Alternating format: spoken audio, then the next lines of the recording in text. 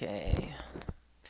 Hello, Ivan and potentially Ivan team. All right, so if I'm understanding you correctly, you're using an AdWords to drive traffic to this landing page, and your account keeps getting suspended. So the landing page is online because I'm looking at it, so that's not really the problem. Problem is that your AdWords account is not doing what you want it to do.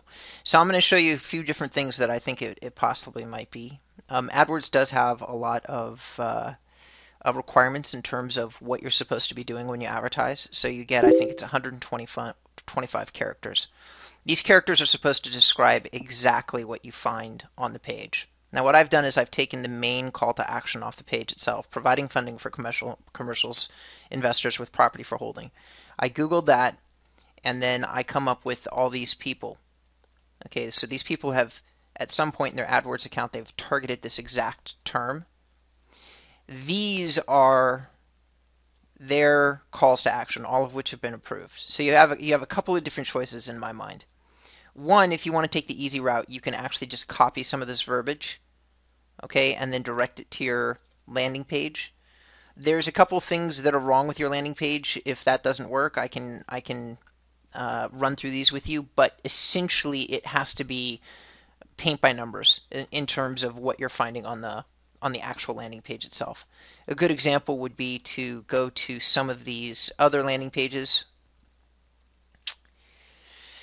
and you have get a free information kit. So it's fill in your information, get your free information. Okay, that's it. Bang. Call to action is simple. If you go down, there's not that much other information on here. End of discussion. So theoretically, you're going to get an investor kit. Convenient and easy, contact us today, setting up a appointment with one of our team. It's a little bit vague in terms of what are you supposed to do. Getting a free consultation, so on and so forth.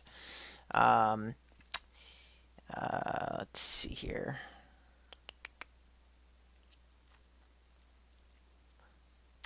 There might be some other things that are going on, but the fastest and easiest way, if these quick fixes don't work, is to actually call Google.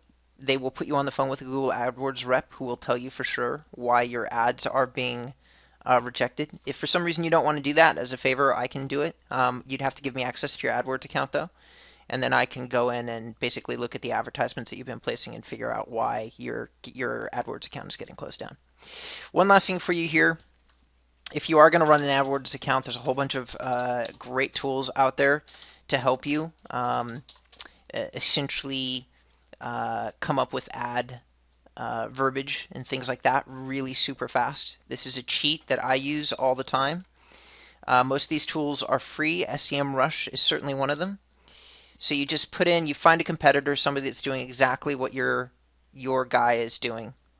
Okay, you enter them in here, and then you just simply click on advertising research. You see where it says positions and position changes, competitors. What I like to look at a lot is ad text. So now I'm only going to get 10 examples, but you really don't need that much. So now I get the header of their ad, and then I get the body of the ad as well. And if you go through these, this will give you a lot of really good examples of what people are using in your industry specifically for this kind of landing page. So you can start to dial in on what Google considers to be clear and concise language. My team, my project managers, run into account issues all the time. You just kind of have to experiment with it until you find something that is acceptable. Anyway, hope you found this helpful. Let me know if you didn't. I can certainly just get in there, roll up my sleeves, and fix the problem for you. No doubt about it. All right, thanks. Bye.